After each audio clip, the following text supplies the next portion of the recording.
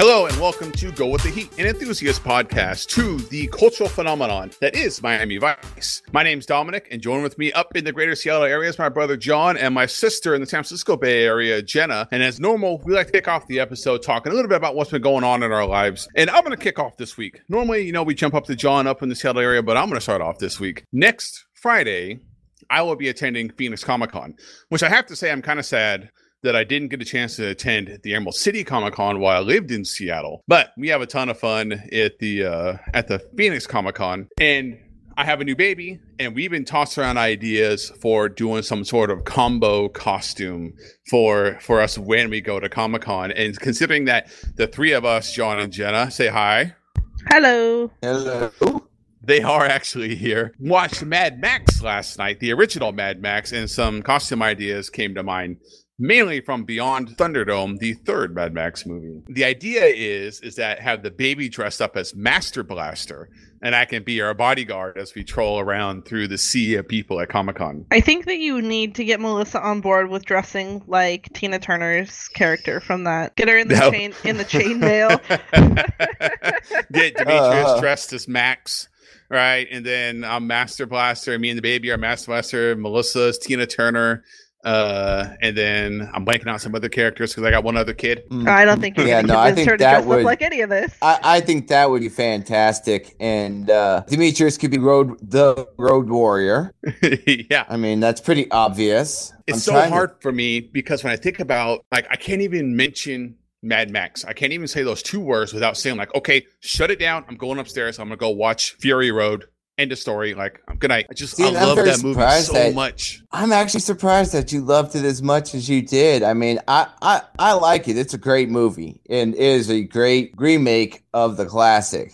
They just knocked it out of the park when they did it. But I'm surprised with, normally you're very critical of of stuff that's kind of outside your realm. So well, speaking of Mad Max and Tina Turner, let's bridge that into this week's Miami Vice episode, which is titled Calderone's Return Part 2, or also known as Calderone's Demise. It's here we kind of got a fix on how we've been calling our episodes because we split the pilot into 2 episodes. So this is technically the 5th episode of the first season. It premiered on October 26, 1984. And so this is the second part to the hit list where there was a bounty put out on Crockett's head. And here we are now. They're going to go run down Calderone in the Bahamas. So let's quit beating around the bush and jump right to the rundown on this episode. All right. So this opening is really unique in that it goes on forever. It takes them 10 minutes to get through the opening to the time we finish the credits and actually get into this episode.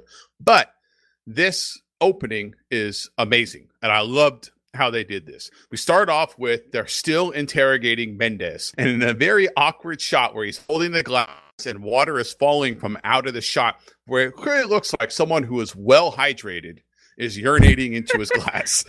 Right, that's my first note is, was someone peeing into the glass?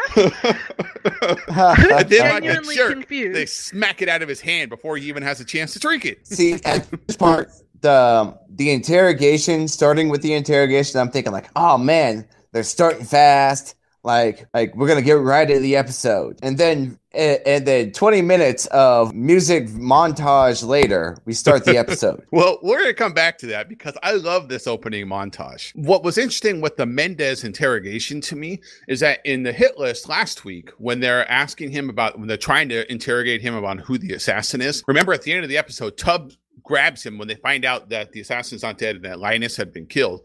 Tubbs comes running back into the interrogation room. He grabs Mendez by the shirt collar, throws him against the wall, and Mendez just yells out I ain't telling you shit.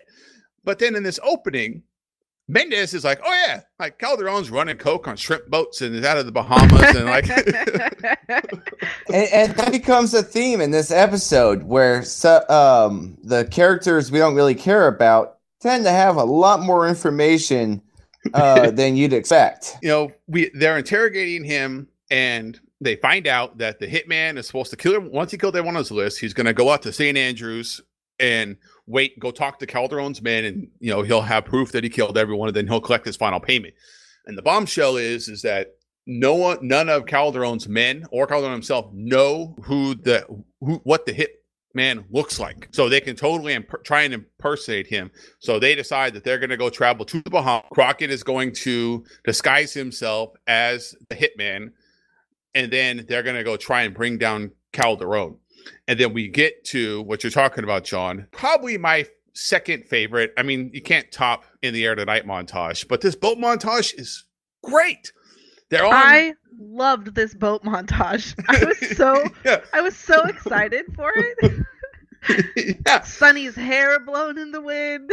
So I had no idea that this was coming. They just jump to the boat and the music is playing, and the music just fits it perfectly. And they're like just cruising in the open water. They're on Sonny's boat. So apparently the Bahamas, I don't know nothing about the Bahamas. Apparently you could just jump in your ski boat and cruise across the ocean to the Bahamas.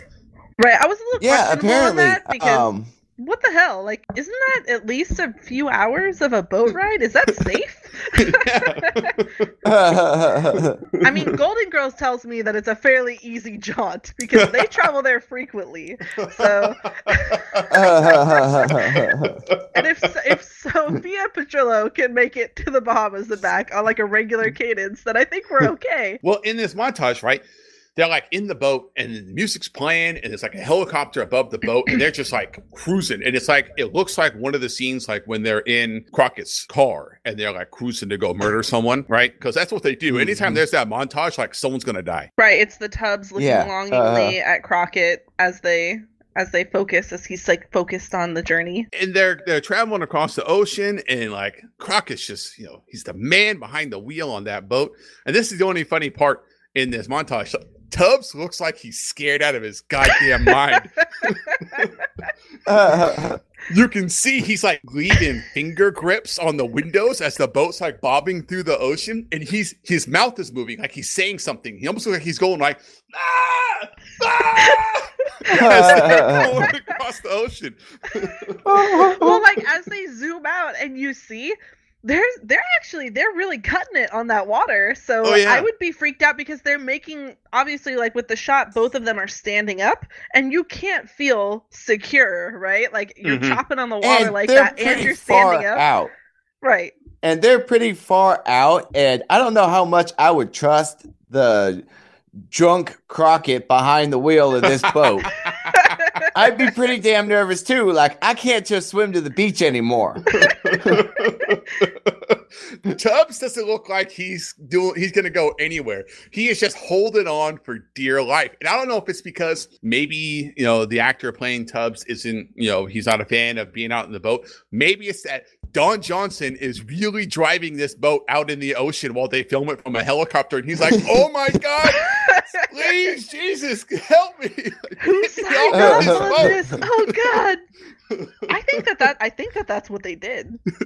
Yeah. I mean, I'm telling you. So what's great to me about this montage is that it's one of the more iconic. This is actually one of the scenes that they recreate in the movie that they made in like 2009, or maybe even later. I think maybe even 2006. I don't have it in front of me, but so it's one of the main scenes in the show. But man, it goes on forever. Oh yeah, it's really long. It is, and I was thinking the same thing. There's like, are we like? Is this just like an MTV version of an episode? Like it's going to be a clip show and they're just going to run music in the background while Tubbs and Crockett look amazing cruising in this boat out the ocean? I would be totally okay with that. And after 5 minutes of cruising in the ocean, they still felt it necessary to play the original opening credits afterwards.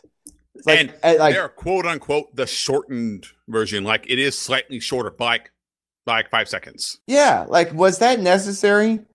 Couldn't we have just let the montage be the open this time? Yeah, so they make it, they get there. They go through the montage, we get through the opening credits, and we actually finally kick off the episode at the docks in St. Andrews. Can I just ask, so you mentioned that obviously their plan for this is that Crockett's going to impersonate the hitman, and it's going to be a way of getting to Calderone, but Calderone and his people may not know what the hitman looks like. but they definitely know what Crockett looks like. Yeah. Like, he has been in the same space as Crockett on numerous occasions. So how did anybody sign off on that? I was going to wait until we got to the scene where he impersonates him, but I have the exact same note. Crockett's pretending to be a hitman to the people that paid the hitman to kill him. Like, it doesn't make any sense. Yeah, so Calderone's guys should have been able to say, like, we want you to kill this man. Exactly. Yes. Yeah. How is this plan ever gonna work? Yeah. They can't use either of them. Like Zito and Switek, who make no appearances, nor Gina or Trudy make any appearance in this episode. One of those teams should have went in their place. They're gonna recognize both. Although Sunny I will note that Switek did for some reason get a credit in this episode, even though he's not in it. They mentioned Switek a couple of times. Maybe that's why. Yeah, enough to get his name in the credits. We used your character's name, so. So I just, if we're gonna jump back to when they first get to the hotel, I do want to talk about the very friendly bartender with an enormous amount of information. I'm so glad you brought that up. He basically just explains the whole plot, so we don't have to bother with any detective work. Yeah. And as the episode goes on, I'm like, what is this guy's actual job? Because he brings them food, he gets all of their connections, he's constantly offering them drugs. Yeah. He's a writer / bartender / whatever. I want to know, like, how big is this hotel that they're staying in? Because this dude does everything. Right. Like, I love the bartender, though. I love the bartender because he makes it so that everything we need to know about the episode, we know. Because he's the only one keeping this episode moving along. Mm-hmm. He comes in, feeds them all the information, and then we have this couple scenes will go by, and they'll come in and they'll feed them all the next information they need. He keeps this episode rolling along. So that guy is, the actor's name is Sam McMurray, who has been in a ton of TV too. He was in 21 Jump Street, Hill Street Blues, Married with Children, Home Improvement. Like, he is like almost like TV royalty because he's been in so much TV. Yeah, I couldn't. He's one of those guys that have probably guest starred in like every sitcom ever made. Exactly. You know, he has played some bit character for some 2-episode premiere.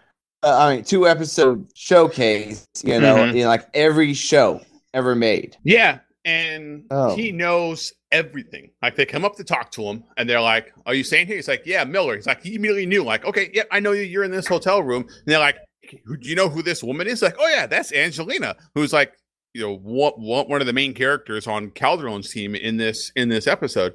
Like, she works up at the school on the north side of the island. She teaches 4th grade. Like, he knows everything. Like, her social security number is 71469. Like, her address is 314. Yeah, exactly. And then he tells them that there's this festival going on called the Junkaroo Festival. Oh wait, I didn't catch that. I didn't catch that. That's what it was called, the Junkaroo. It's got to be in that writers' room. It's like, because the Junkaroo Festival can't be a real festival, right? And they're like, the head writer's like, we got to come up with a name for this festival. They're like, I don't know.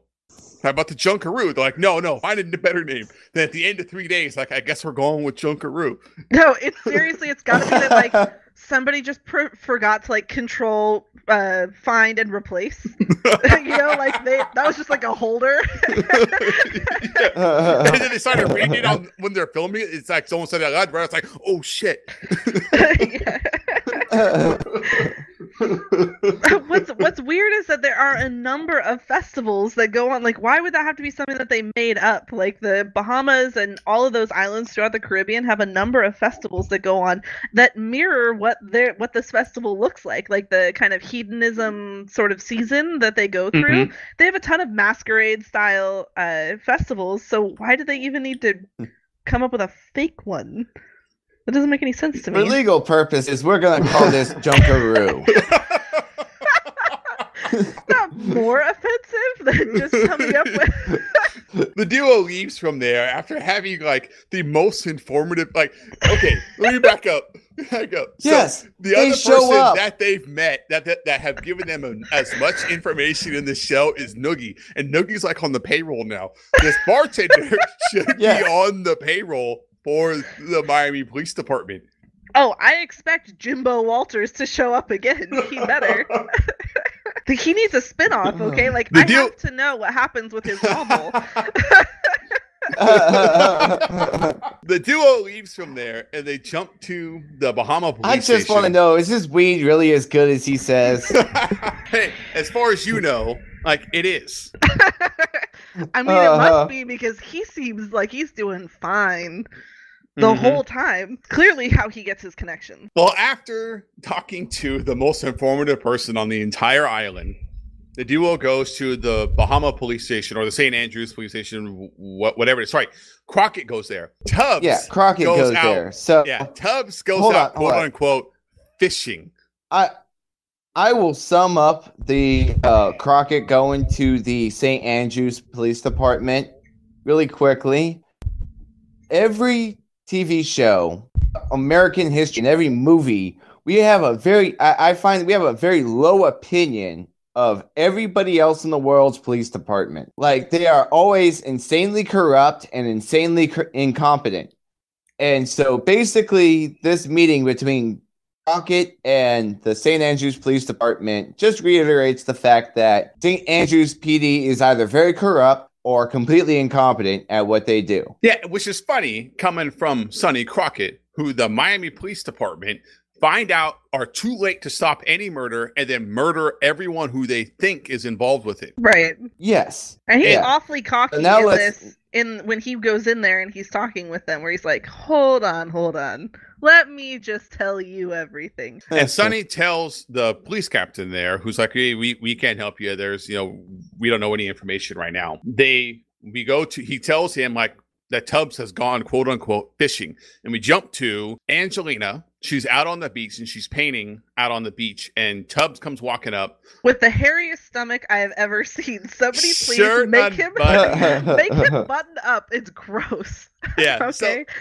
Angelina's there painting, right? And you see in the background Tubbs come walking up and you see his shirt's unbuttoned. He's got no shoes on. You're like, oh my God, he's going to try and seduce her. You just see it from a distance. That's the exact thought process. Okay.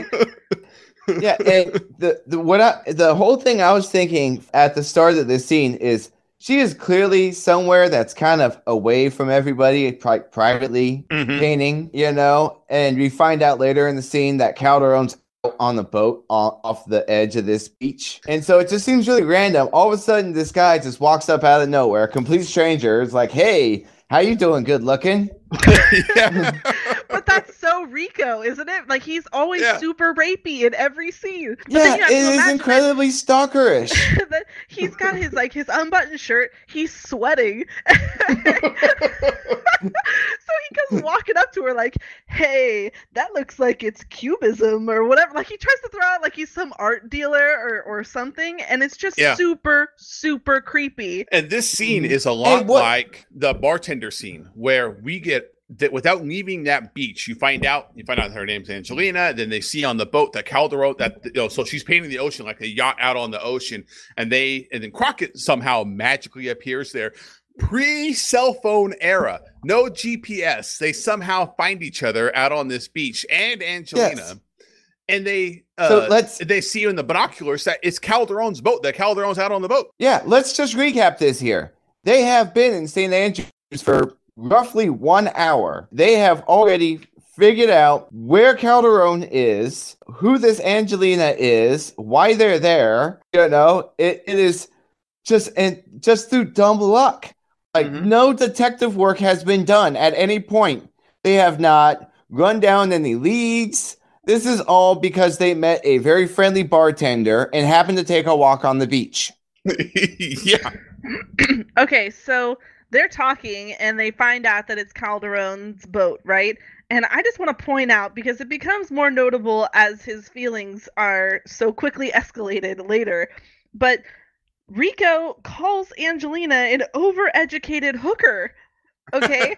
So I just want to put a pin in that, because he's like totally after her at the end of it, and clearly we have a whole montage of him thinking fondly on her. So that just seems to be a little rough. I was a little taken aback. I think this scene, it's one of the more important scenes in this episode, right? Because you see who Angelina is, you see that she's somehow affiliated with Calderone. You see that Tubbs is going the route clearly that he's not going to try and do any investigations. He's just going to try and get the information out of her by seducing her. But the other thing is that I want to talk about like this show, as we know now, they don't do a very good job at doing the little things that well. So you look at like where she's out there painting, and you look at what she's painting. It looks like a kindergartner's finger painting that she's doing on this canvas. And they keep showing like the angle of her messing with the painting, and she's just like swatting at it. Yeah, she's like staring out into the ocean, looking at this boat, and you look at what she's painting, like, what the fuck is that? It doesn't look anything like what you're looking at. Yeah. And she is clearly uncomfortable with Tubbs throwing his game at her. Yeah. Like she like the whole time is like, I've got to go. Excuse me. Okay. After we find out all this information, so we move real quickly and find out all this information. They get to St. Andrews. They find out everything they know, the entire island's history from Joe the bartender. They get to. Which, by the way, do you guys want to get high? You want to get high? Because I can get you a joint.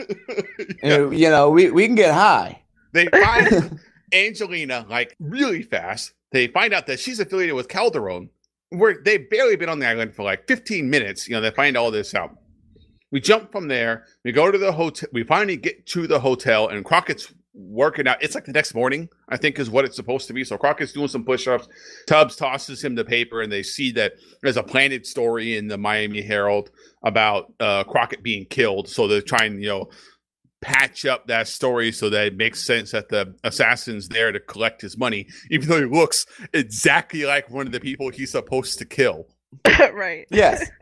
Yeah, there's a news story in the paper about how Crockett's dead, so that they won't recognize Crockett when he shows up to get paid for killing Crockett.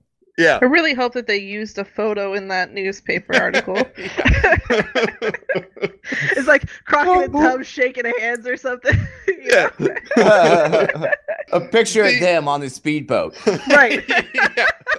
With Tubbs just like, it's actually what was taken shortly before they left, and they're on the Chris Craft stinger.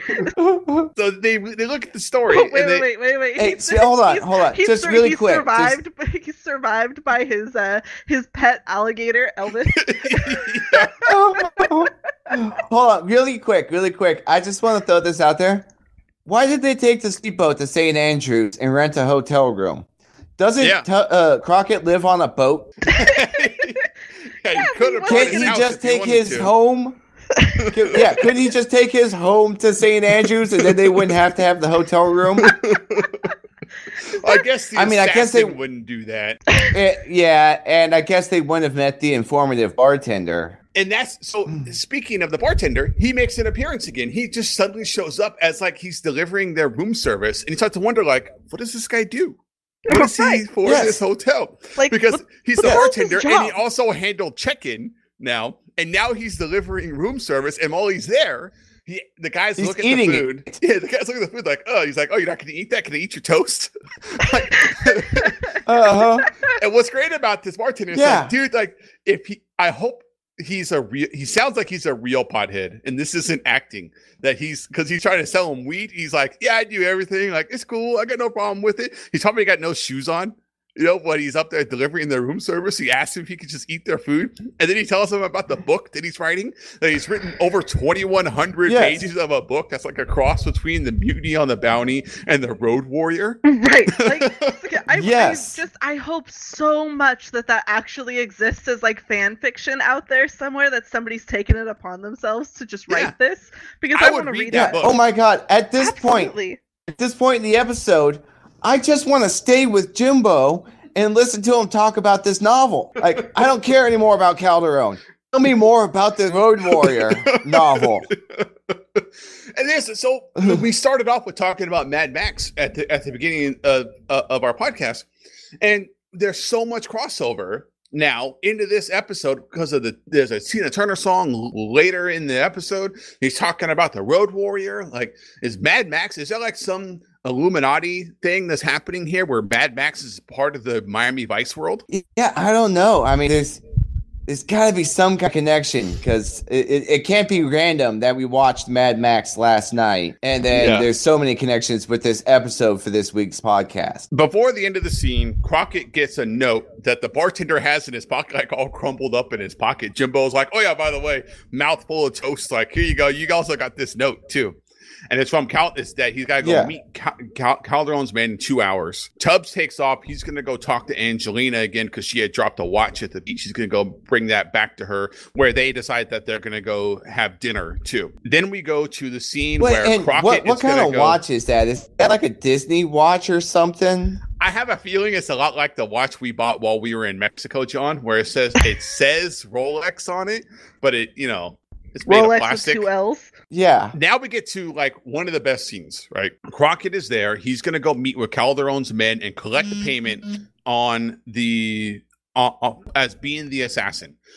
Calderone's men are there. It's like, 5 or 6 of Calderone's men are there, and Crockett's there to collect on the money. His only proof that he killed himself is an obituary in the Miami Herald, right? Which they just totally buy. They're going to pay him $60,000. And then Crockett proceeds to say, no. Killing myself was way more difficult than I thought it was going to be. So therefore, because myself is so great, you owe me more money for killing myself. I was like, man, Sonny thinks really highly of himself. Yeah, and that's a hell of a negotiation tactic.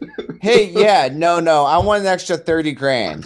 Even though I've already killed him, and at this point you can just tell me to F off. Yeah. But no, I want an extra 30 grand, and I want Calderone himself to deliver it. Which it doesn't, and it's a guy that Calderone will recognize. Like, if that meeting did happen, Calderone would get out of the car, see him go, oh my God, that's Sonny Crockett. We were supposed to murder him. Why is he here? Yes, and not only that, but it's only leverage in this whole give me an extra 30 grand and make sure Calderone hand delivers it, or else I will kill Calderone. Wait a minute. So you want Calderone to show up with an extra 30 grand, or you're going to kill him. So why would he show up with an extra 30 grand? Why would he go anywhere near you? You take your logic right out of this episode, John, okay? I don't know. I'm going to go smoke pot with Jimbo. Here. I'm going back. I'm going to go get high with Jimbo while Crockett tries to figure out this logic. Yeah, because Jimbo's got some dirt on everyone on that island.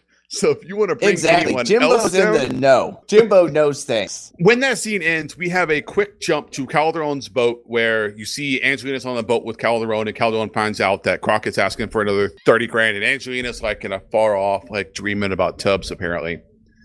We jump from there straight to Crockett and Tubbs. They're cruising down the road, and Crockett's telling Tubbs, they're having a conversation kind of like about Angelina, right? Like, and Tubbs is starting to admit, like, that you're starting to see cracks in it, that he actually is starting to feel for her. Right. Yeah, and it was he's kind of back and forth on it too, because at one point it almost sounds like he's trying to justify that, I don't think she likes me, like, I don't think my stalkerish charm is working, kind of thing. But it's mostly just him being defensive that, that he's not falling in love with her after, 30 minutes of talking. I mean, obviously, her paintings just took him away. Okay.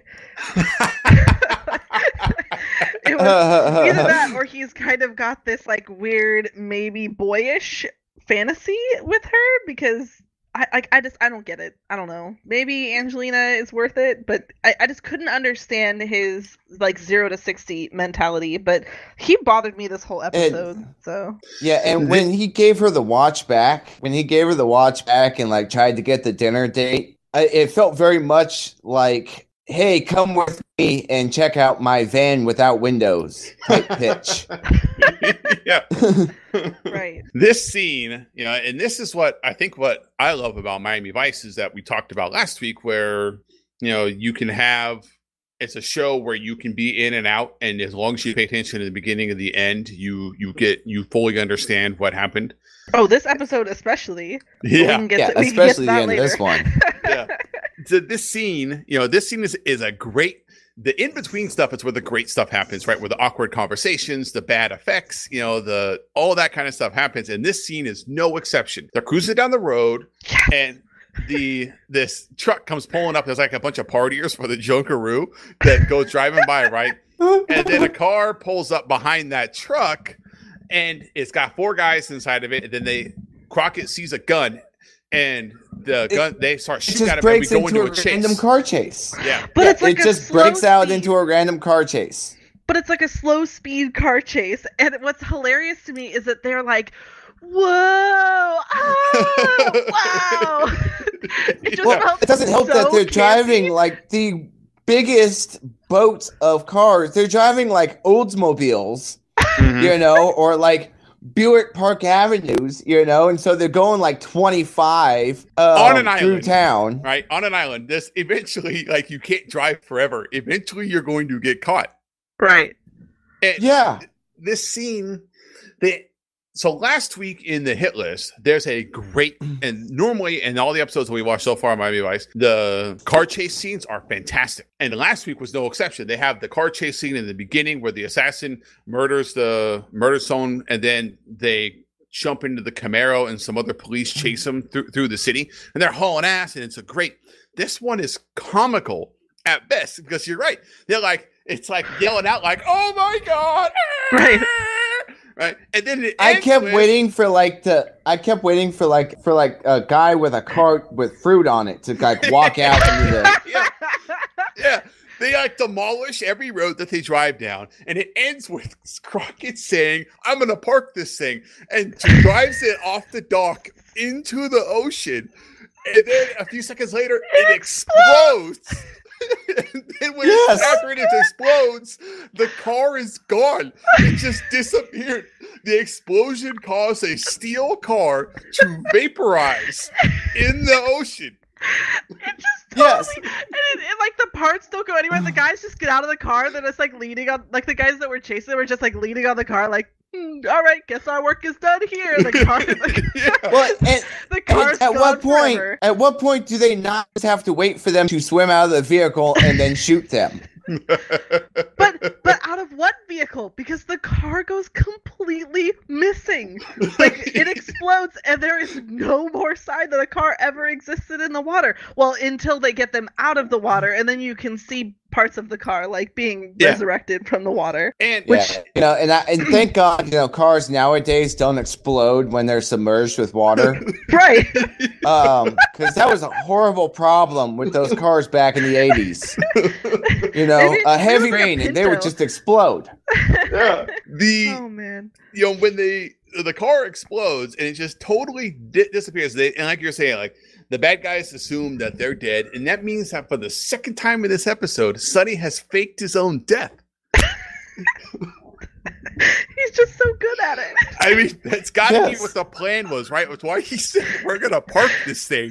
Because he thought ahead, like, well, the only way they're going to stop chasing us is if they think I'm dead again. So I'm going to do minutes. Like, there's no way he thought about this ahead of time. Like, this is a great idea. And at no point does Tubbs ever or anyone ever point out the fact that this is all Crockett's fault.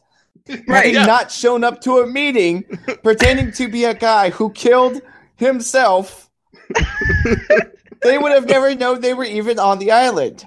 Well, now they don't think that they're on the island anymore because clearly Crockett and Tubbs are dead. And when they're doing the debriefing with the local police, the police captain says, like, "Hey, we saw the boat fueling off of San Marcos. It could be anywhere out in the ocean. We have no idea." And Crockett pulls Tubbs aside. It's like, "Hey, I think the police captain is crooked." Because he's the only one that knows that we would be police, and that's the only reason why Calderone's men would try and kill us. Yeah, okay. Aside from the fact that they would recognize me when I show up to the meeting. Yeah, or like 15 minutes earlier when Crockett said, "Give me $30,000 more or I'm going to kill you." That's not a reason for them to try and kill Crockett again either. I will tell you that the only majorly disappointing thing about this episode for me is that Crockett is in white pants. He gets out of the water and he is wet, and they don't give me the appropriate amount of screen time for that. Like, come on, it's a beach show. They're near, like, in and around water all the time. I finally get the one chance that he's in the white pants and he's in the water, and I don't get anything out of it. That's horrible. I want to point out something too. We've talked about this before, but they are sitting there talking to the St. Andrews Police Department.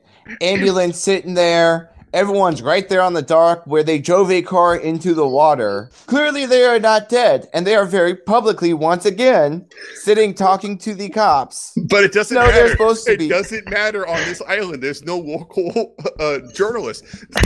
Jimbo, the bartender, is the only one that collects all the information, and he wasn't there, so they're safe. Jimbo was at the hotel, so no one will ever know that they. No one will ever know. I just wish maybe we should go back and rewatch and just slow frame it in the background and see where Jimbo's hanging out around the corner. Watch this go down. All right. My head. At this point, my head hurts. Let's just get to the awful, awful sex scene. Yes. So we leave from there, and Crockett says that he's, I forget what he's going to go do, but Tubbs says he's going to go talk to Angelina again and find out what's going on. I think Crockett says that he's going to start getting ready to leave, right? Right. And Tubbs says he's going to go talk to Angelina again to see if he can find out. And he shows up to Angelina's house, and Angelina's just getting out of the shower. Let's just be serious. Crockett's going to go try and screw up this plan even more than he already has. Yeah. And Tubbs is going to go try and get laid before Crockett can screw it up even more than he already has. Yeah. And Tubbs, there's an exchange before he disappears. But before he leaves from Crockett, where Crockett's like telling him, like, hey, don't get too attached, and like, sure, you're just going over there to investigate. Like, we both know what you're going there for. Knocks on the door. Angelina comes to the door in a towel, opens up the door, and Tubbs just lets himself in. And you immediately know, like, oh yeah, this whole scene is about them boning down. That's the only thing that they're going to do in this scene. Oh, yeah. So Tubbs is clearly taken, like, the what's your sexual style quiz, and his is Matador, because they just awkwardly spin in circles for, like, 3 minutes before they kiss. It was what was that? Where they were just, like, walking and staring each other down. All right, Jenna. We're going to give you a moment here. In all the episodes, the Sonny and Rico, they have, love, quote unquote, love interactions. But up to this point, it's only been Sonny, who we both know you have the hots for. Now we're to our first Rico Tubbs sex scene. Give us a rundown from a female perspective on the Rico Tubbs sex scene. The TLDR of it, okay? Fire your writers, take Rico, never do this ever again. Okay, it was horrible. I'm damaged. I'm gonna have to like seek help to try and get past this. So first they do their little matador dance, right? Because that's what gets every woman turned on, is to circle her like she's your prey. So then they kiss, and you think, oh, okay, well, it's a kiss. Like, you can't really fuck that up, right? Apparently you can, because he, like, half swallows her face. And, and at this point, you have to imagine that the people who are recording this episode, like, the videographer is like, okay, guys, we've got to fix this. We got to zoom out or do something else, right? So they go into the whole, like, love-making scene, and it goes super transparent. I'm, like, 90s music video inspirational poster montage. Like, if anyone's ever karaoke, they have like those weird made it on their own video camera walking on the beach kind of music videos that play along that show you the words. It looks just like that. Like the screensaver they run behind you while the lyrics are dropping. Or like one of those 90s where you could call, like 80s, 90s, where you could call in and buy a tape or a CD of the greatest hits of the 1980s. Like, it's the greatest love hits, and it shows like a couple walking slowly on the beach, and text is scrolling by of like all the love songs from 1987. Right, like I'm expecting Bridge Over Troubled Water to start playing in like slow-mo or something, but it wasn't even so they didn't even do like that traditional 80s where they like layer the image and that one's just more transparent. I mean, obviously that's what they were going for, but they had to go extra. That's got to be like maybe 20% opacity, okay? Because they're like we can't commit to any more than that. He's got that horrible hairy chest. He's so sweaty. Nobody wants to see this. It kind of felt like ID Med commercial, you know, like a Cialis commercial. Right. Like there should be a warning at the end. If you have an erection for more than 4 hours, please call Miami PD. It was traumatizing. I hope that they never let Rico get laid on this show ever again. According to my inside sources from the super fandom, this is the tamest Tubbs sex scene. That's horrifying. We have more to look forward to. And at the end of this sex scene, when they're just laying in bed and Angelina's running her fingers through Tubbs's chest hair. It's not even his chest. She's like circling the curls in the middle of his stomach. We find out I bet you it smells like coconut oil and ass in that room. Find out after all the lovemaking that Angelina is not actually Calderone's girlfriend, that she's his daughter. Awkward. Invites Tubbs to a masquerade party that's happening that night. Tubbs drops the great line. He's like, "Oh, great. I love masquerades." Because he spits so much game. God, you know what? You hang around Sonny so much. How could you not, like, he's just tangentially like pick it up, right? Because Sonny's so suave. He's got so much game. Ugh. Quick side note here. As far as the whole revenge front for Tubbs getting back for killing his brother, going down a pretty good road here. He's already banged his daughter. So he's winning on the revenge side of things, you know, but how old is Calderone actually? Because does this mean that his daughter's like 16, 17? Like should we be concerned at this point? And we know, reading afterwards, that they artificially made Calderone look older than he did just 4 episodes ago. 4 episodes ago, he didn't have any gray hair. In this episode, they did, because it didn't make any sense, him being a young man or younger man in the pilot episode, and now being an older man with a what I hope is a 20-something daughter. Right. Yes. So they had to artificially make him older, and they did. They gave him gray hair, and then he looked older. And it's not like there's a season that happened in between here. No, it's just 5 episodes, just 5 weeks. Since this happened, since the pilot, we're now to an older Calderone. Like he's got a Benjamin Button or something. Yeah. When this scene ends, we go back to the boat, and Tubbs is telling Crockett, he's giving a rundown, like all this stuff. There's a masquerade party, that Angelina is his daughter, and they're quickly setting up, they're loading up the boat to make it look like they're leaving, and then they do a switcheroo and they head back to the hotel. And Jim Bob makes another appearance. Jim Bob comes up and hold on. Tubbs also, this is when Tubbs tells Sonny that I know I only met her about 12 hours ago, but I love her, man. Yeah. Tubbs is like head over heels now. He's totally in love with Angelina. And Jimbo, who we know now, he's the front desk. That's where our team, our crime fighting duo, checked in.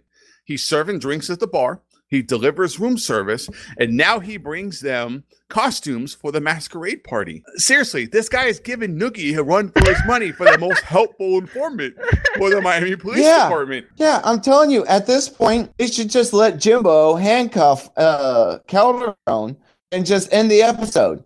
Because Jimbo's on it, man.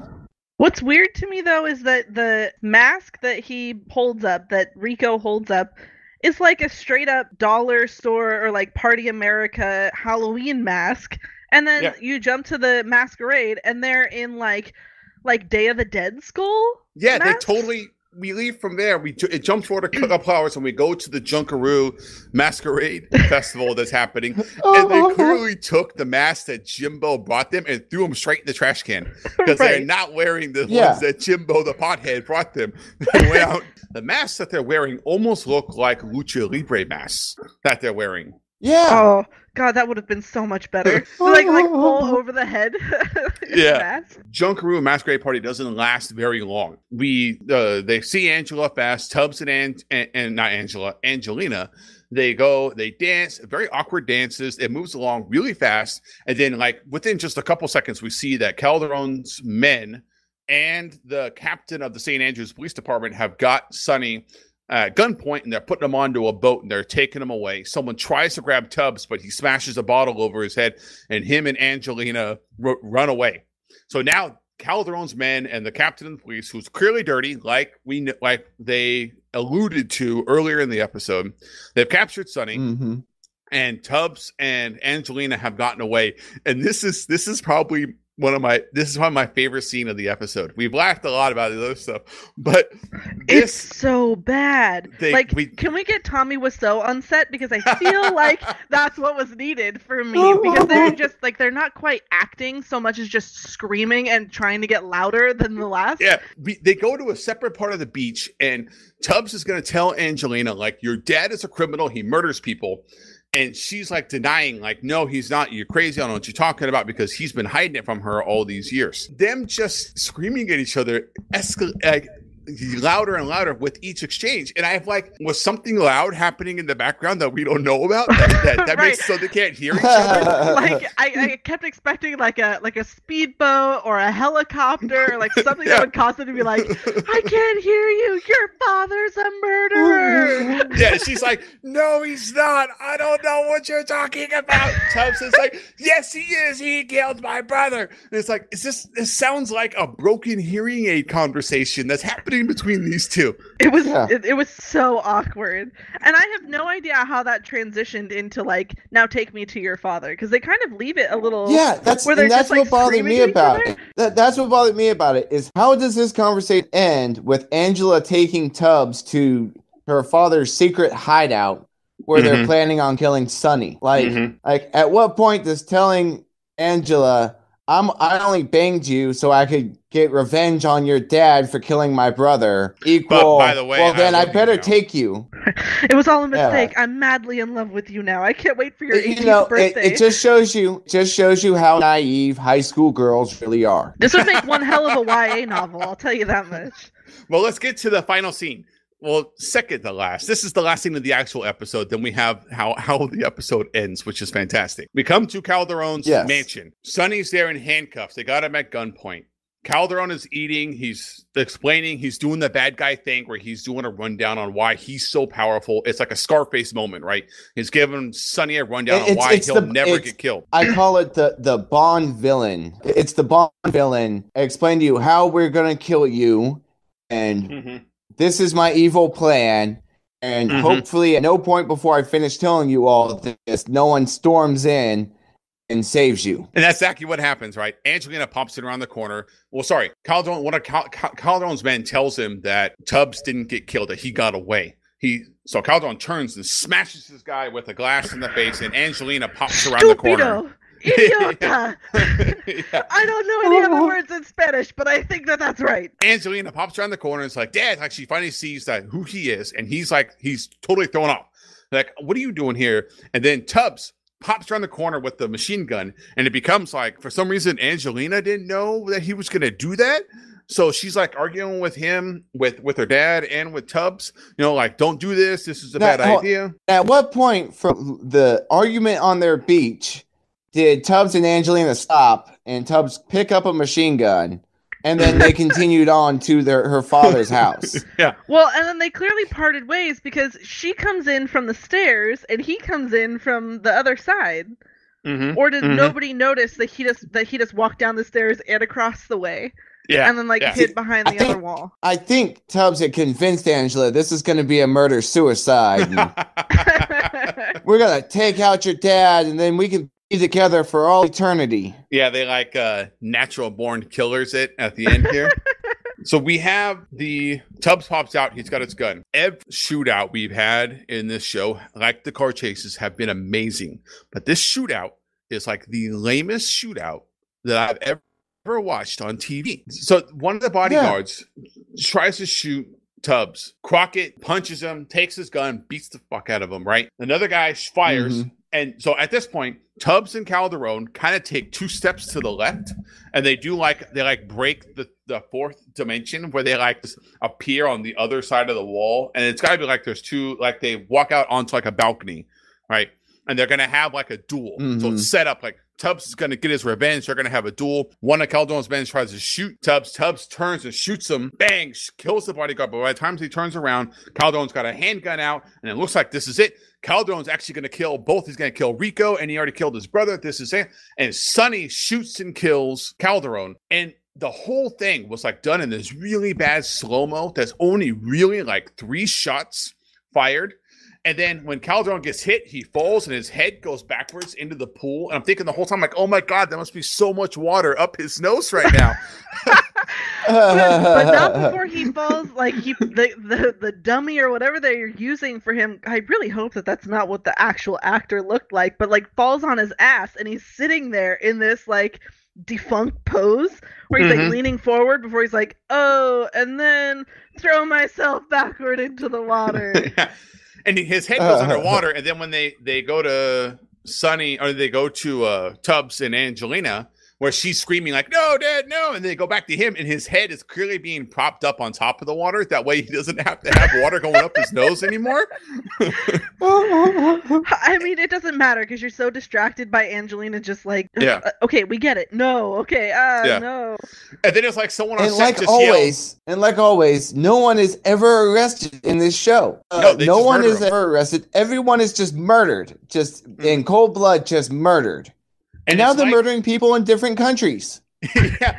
And it's like someone on set just yelled, and scene. And they just cut it off right there, like it's done.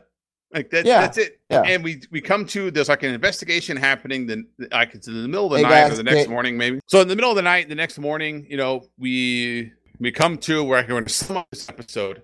Playing in the background is Tina Turner's What's Love Got to Do With It? And I forgot to mention earlier the name of the song that's playing in the opening montage, which is Voices by Russ Ballard. We got more information in a minute. Tubbs and Crockett, they're getting ready to start heading back, and Tubbs goes to talk to Angelina. And Angelina is Tubbs is telling Angelina finally telling her that, hey, I'm a cop, and she don't give a fuck. She's like, whatever, that's cool. You killed my dad. That doesn't make anything, that doesn't justify this.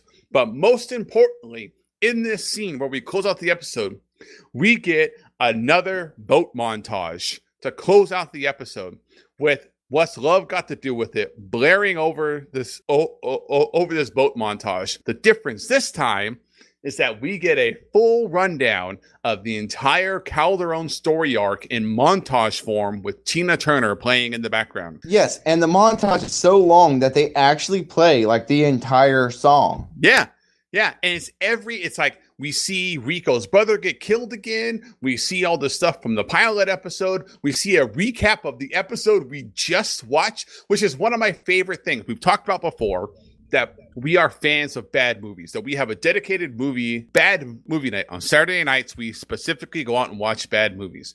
And one of my favorite eras of bad movies is the late 80s. And the mid to late 80s, they had this amazing thing where at the end of a movie, they did a rap song while it ran over the credits, while the rap song talked about what happened in the movie you just watched.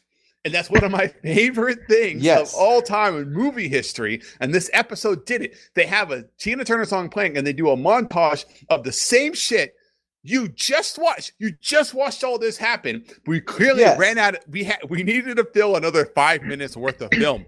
Let's do a montage of the thing you just watched. Right. I felt really cheated. The recap montage. Yeah, because I had to sit through like 42 minutes or so of this episode, and then it basically recapped in the whole last 3 minutes, and it just felt like, well, I probably could have gotten all of it if I just skipped to the very end. And I got an awesome Tina Turner song out of it. Yeah, to be honest with you, I kind of enjoyed that Tina Turner song, and I would have rather just watched the montage and just skip to the next episode. I would have missed the lovely Jimbo, but I would have still learned everything. Well, that concludes our rundown on this episode. Let's jump to our music segment and talk about the music that was in this episode. So here we go. We're going to sum up the music that was in this, the 5th episode of season 1, Miami Vice, Calderone's Return Part 2, or Calderone's Demise. We only have 2 songs that are in this episode. We technically have 3. During the amazing Tubbs sex scene, we have the quote-unquote Tubbs theme. And apparently that'll make appearances here and there throughout the episode, throughout the seasons. Hopefully that music is a trigger for you to know that a Tubbs sex scene is coming and to fast forward. Unlike the people in the 80s before DVRs existed. No wonder everyone came out of the 80s so messed up. There's only 2 songs in this, and they're both they bookend the entire episode. We have in the very beginning with the boat montage, the voices by Russ Ballard, and then we have at the end, What's Love Got to Do With It by Tina Turner. I'm going to turn it over to you, John. You are our resident music expert. So the song Voices is our second song that they used off of Russ Ballard's self-titled album that he released in 1984. And it's actually, they used them in back-to-back episodes. And so it's one of the more iconic scenes. And it was actually used in the scene, the montage scene with the song Voices was used in Back to the Future 3, and it's playing in the cafe scene. Really? When they're back in the 1980s. I have to say, so that song was perfect for the scene. I don't know who Russ Ballard is, but that song was perfect for that scene. It is. It is. It was perfect for the scene, and that scene, and that because that song is so perfect for the scene, and that scene kind of embraces what Miami Vice is so much that that's why, it was referenced in a movie there. It was referenced in the remake movie later on in the Colin Farrell, Jamie Foxx movie. They do a scene that was inspired by that scene with the song Voices. And even The Simpsons, when they did their Miami Vice intro spoof, which they aired, I want to say in the past season or 2, it was very influenced by that Voices montage scene. It's actually a very important song, even though it's not a very big song. Years down, not looked at as a very big song as far as compared to What's Love Gotta Do With It from Tina Turner. Yeah, we don't really need, everyone knows that song. Right, that's not... Everyone knows that song, and that is actually, I was a little surprised to find out, it's Tina Turner's only number 1 song on the Billboard Top 100. That's crazy to me. It is, isn't it? It is. I would have guessed that there would have been other ones, but yeah, it turns out that is the only number 1 song she ever had. So that's pretty much all for the music as far as just both songs, used for the montages, and the montages were so long that they almost played the entire song, which is like the only time that has ever happened in the series, pretty much. So a 47-minute episode, and about 10 minutes of it is just montage. I'd say that's pretty good. Yeah, well, let's move on and close this episode out and give our rundown on our final thoughts. So I'm going to start off this time with my final thoughts. I mentioned last week about the hit list that one of my favorite things about Miami Vice is as long as you pay attention to the first 10 minutes and the last 10 minutes, you can do whatever you want in the middle, and you'll be treated with great TV in that time frame. And I still stand by that statement that as long as you can pay attention in the beginning and the end, you get what you need out of the episode. And if you get distracted in the middle, it's not that big a deal. What I'm starting to notice, though, is that you can be a fan of Miami Vice and just watch the beginning and end, and you get a great experience. But the stuff that we're really after, the great stuff, happens in that middle section. And we meet great characters like Jimbo, the bartender. We meet them in the middle, and it feels like almost like the writers know, or that the cast knows, is that hey, it's tough to keep an audience for 47 minutes. So if there's some flubs or there's some story arcs that don't make any sense, we just got to fill this time.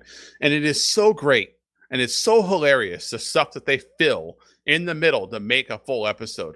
The beginning montage is excellent. It's one of my favorite parts so far of Miami Vice.